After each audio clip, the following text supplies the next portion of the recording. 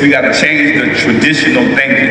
And I had to show my grandmother in love because I respect her, but I also had to show her that the world is changing. We in a different time. We're in the 21st century, and so you're going to grow up one day, and you're going to get older. You're not going to be able to do that, so then what?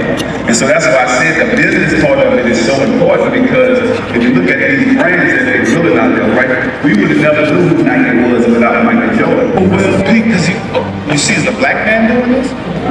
You don't want to see us do this on our own, so it'd be nice if I would just market and promote and take a 10% deal from them. You'll be happy for me. Because you say, oh yeah, you know, P made $10 million. But you don't want me to go feed the culture, the community, because now if we was going to make $10 million from them, what about us making $200 million? Hey. But now we can help more people. We're well together, and we're changing the world because we're doing these master classes. And I want people to see us.